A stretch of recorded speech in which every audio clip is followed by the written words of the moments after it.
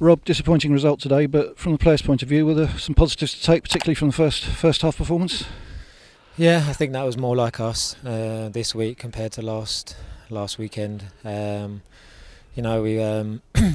certainly created a few opportunities and got into their half, put balls into the box, and it was just unfortunate that we couldn't get on the end of it, put a ball away, and get ourselves into the lead. Must have felt really against the run of play, and a bit of a, not quite sucker punch, but very much against the run of play when Bradford scored. It must have been a real downer for the players.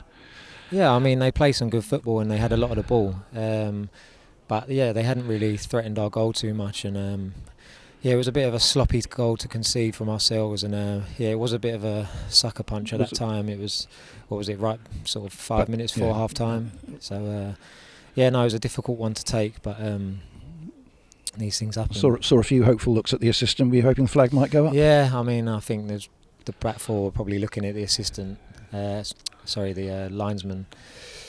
But no, it wasn't to be.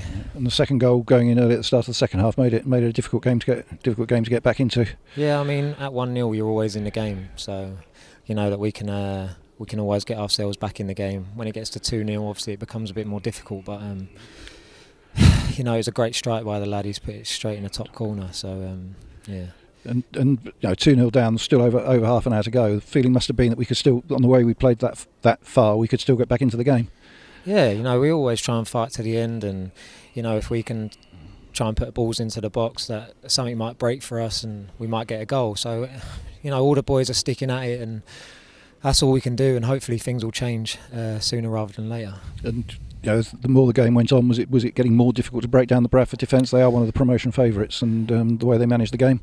Yeah, it's difficult. They're a good team, a good manager, good players, and they are difficult to break down. But we kept pushing for the goal, and it wasn't to be on this occasion, but we dust ourselves down and go again Saturday. And the injury problems were documented at the moment, but the players' spirit didn't look anything wrong with the spirit from looking at the performance this afternoon. Still, no, we were a good group in there. We were trying our best to stick together, and the more we do that, the results will come. And hopefully, next week, home to Rochdale, get in front of the home supporters again, and hopefully get a different result this time, and turn performances around, turn the results around. Yeah, it's a big game, just like any game at the moment. It's a big game. We need to get back to winning ways. We need to start putting points on the board again. So now we'll be training hard this week.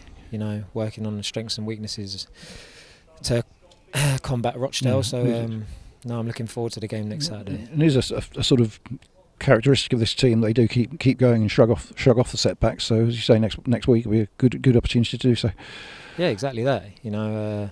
Fortunate in football that there's always another game around the corner. So it'd be good to get it back here, especially at home, and try and build on some of the positives from today and get that win next weekend. Brilliant. Well, thanks for coming out to talk to us, Rob, and see you next week. Thank you. Cool.